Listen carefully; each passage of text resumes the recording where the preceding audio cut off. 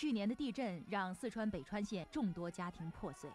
今天，20对重组家庭的新人在吉纳羌寨参加了灾后当地的首场集体婚礼。